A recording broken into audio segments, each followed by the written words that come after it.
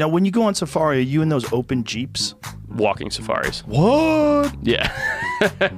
Dude, what are you doing? We take a 4.58, an elephant gun. Okay. Put it on your shoulder. That helps. Walking safari. And what do you do when you're confronted?